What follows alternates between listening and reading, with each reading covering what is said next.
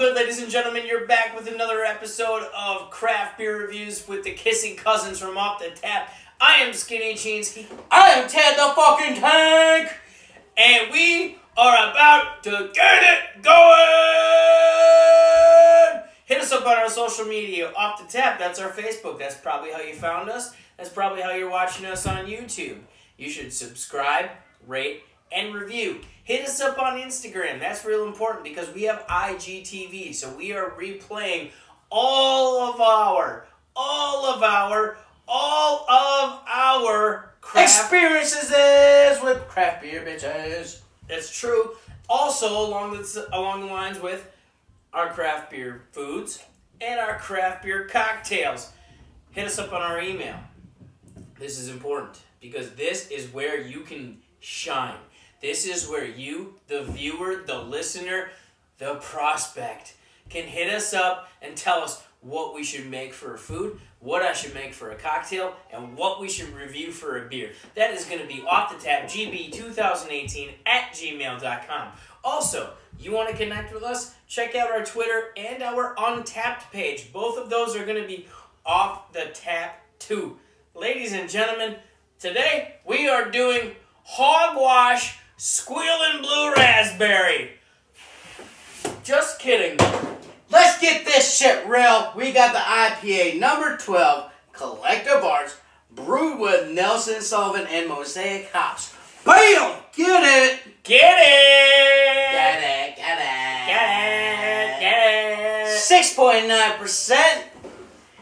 Going into this brewery, since we've already done it, it's going to be simple and easy. Here's a real quick introductory to Collective Arts. They're from Toronto, Canada. Awesome dudes. We've spoken with them on the phone. If you want more information about them, go back in our YouTube directory and check out Jam Up the Mash. That was a fantastic review.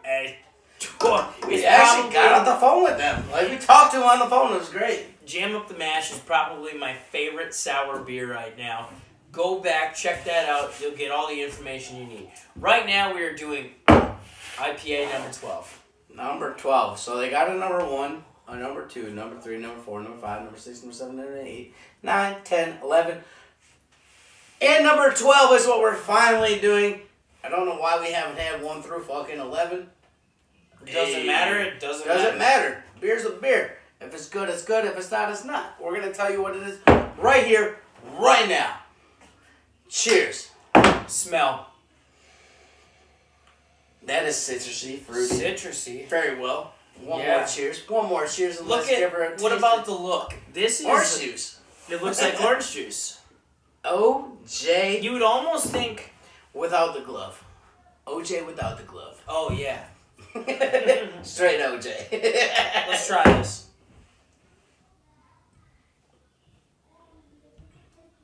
Oh yeah, dude. Yo. Dude. Oh yeah. An IPA, the only thing, like, because it doesn't say hazy, it doesn't say New England, anything in it. You know what I mean?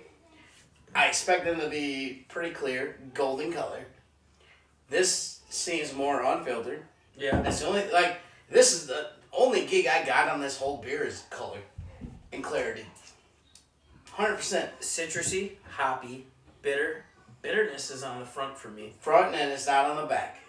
This is a drinkable beer for somebody starting out. This is, yeah, for an IPA, I would say. Oh, yeah. This is definitely drink. So I'm going to go kind of reverse it a little bit. It's going to be intermediate to beginner. Yeah. Just because it's kind of hesitant. Like, dude, they're on number 12. They don't say what number 1, 2, 3 through 11 introduce. I'm saying it's intermediate to beginner level. This is really good. It's a great beer, dude. This is a well put together beer.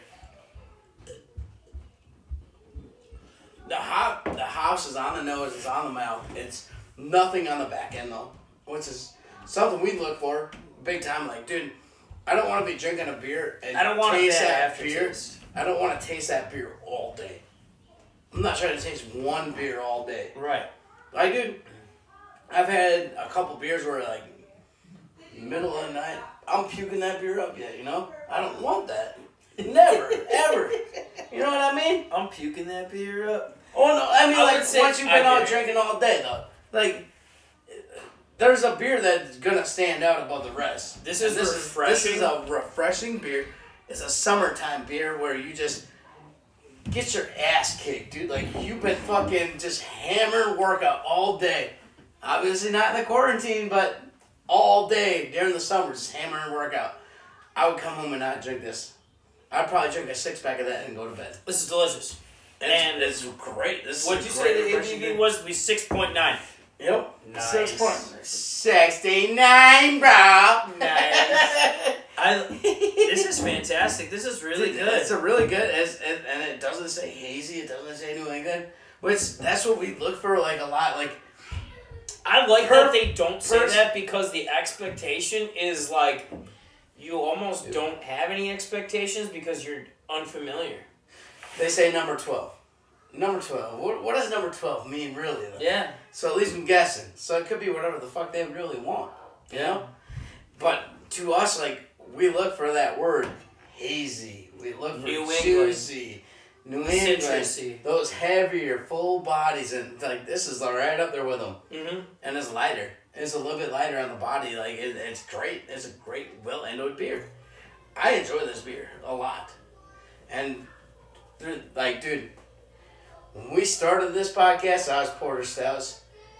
I've had a lot more IPAs. I feel like throughout this, because like you and I kind of flip flop. You're like, oh, I'm used to these barrel aged, and I'm like, yeah, well, your job now, dude. Like my job, I do the same thing, but I'm getting into your end of the world. Like we kind of flip flop where we both do the same thing. Like we both know porters and we both know stouts, but we also both know the IPA world. Yeah. So we're both well diverse in both categories now, and it's awesome. It's awesome. And it is because, like, dude, this is a good beer. It's well put together. It's a really good beer. 100% put together. It's something that's drinkable. Dude, probably beginner to intermediate or vice versa. I would say because it's not bitter, it's not overly hoppy, it's not gonna like kick you in the teeth, it's not gonna screw you on the back end. On the front end, it's not a lot there, dude. It's mildly hoppy. And that's what's going to turn people off. We've talked about it time and time again. Dude, this is a well put together beer. It's a great beer. I enjoy this beer. IPA number 12, Collective Arts, out of Toronto, Canada! Neighbors to the north, keep her fucking tuned. And again, keep her tuned, because I already slammed mine. Y'all have a good night.